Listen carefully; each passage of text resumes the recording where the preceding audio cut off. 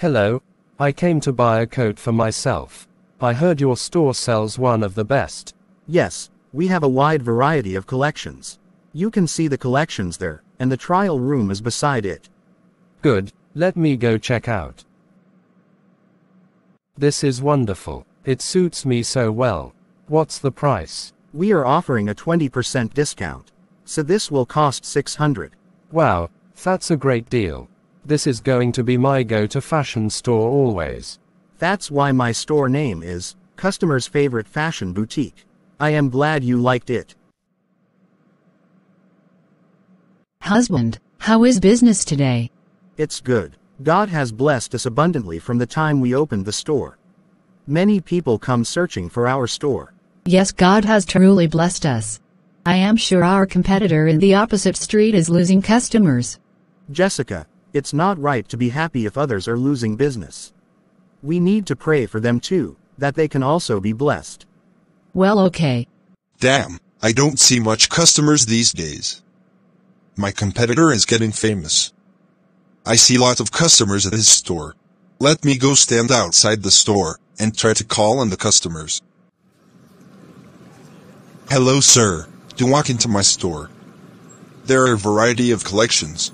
Nah, I buy them always at the opposite store. Bye. Damn, that big fat pig doesn't want to come to my store. Let me try someone else. Hello, ma'am. To check into my store. We have variety of collections. No thanks, the opposite store is my favorite. I decided not to go elsewhere. Besides, I am not looking to buy a dress for myself right now. Well, ma'am, do you know something? The cat on your head stinks. That's rude of you to say. Yes, go away before I kill it. Don't show your face near my store, if you can't buy from my store. Stupid people. They don't even bother to see my store. I am getting angry. I need to do something quickly, or I will end up closing my store. Well, it's my competitor's store owner. Let me see if I can talk to him. Hello, sir. Aren't you the owner for the opposite store? Yes, I am. I know you own the store over there. Yes, can we talk? Sure. So, how is business? I hear you are doing very well. Well, yes. By the grace of God and His blessings, we are doing well. How is your business? Not good. Not many customers come into the store. I don't know why. I offer more discounts like you do. But there is no sales. I am sorry to hear that. I will pray for you. Hope you get better sales soon. Pray? Okay, whatever. Okay, I need to take left. It was nice talking to you. Okay, bye then. Damn, he looks so happy about his business. I need to do something to his business. Or I won't be able to survive. Let me think. Hello, I heard you can perform black magic on people. Are you the one?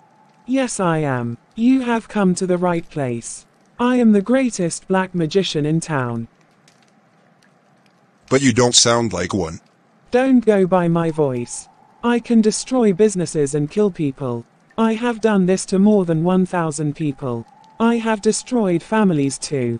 Cool, that's exactly what I need. I have a textile store and my competitor has taken away all my customers. I want his business to be destroyed. I see with my third eye that he is a faithful Christian. It is difficult to cast spell on him directly as he is surrounded by angels. Yes, I heard him speak more about God. So what is the solution now? I have an idea. He will need to sin against God and cheat his wife. Then the spell can be cast on him. And how can that be done? I will send a woman to him. She is good at alluring such people. Once he falls for her, then he will grieve his God and that will be an opportunity for me to perform loss to him. But this will cost 800 for the task. You need to pay me beforehand. That's a lot of money. But okay. Good, she will be at his store tomorrow. Hello, ma'am. How can I help you? I need to buy a shirt for my boyfriend. But after looking at you, I have dropped the idea. What do you mean? I mean, you are handsome. You are lucky to be attracted by me. I am sorry, ma'am. I am already married. Furthermore, I am a Christian. I want to be faithful to God and my wife. Ha ha ha ha. You are foolish to be missing a beautiful girl like me. Let me make you feel good. Excuse me, it's not good what you are trying to do. Probably you don't fear God. Now stop speaking about God. Jesus died for your and my sins. Repent and confess your sins and intentions to Him and He will forgive you. I can't take it when you speak of God. Please stop. I can't take it. Your intentions are evil. I knew it in my spirit.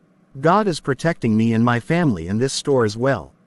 Your intentions won't come to pass. I can't stay here anymore as you keep exalting God. I need to run away from here. What happened? Why did you come back from his store running?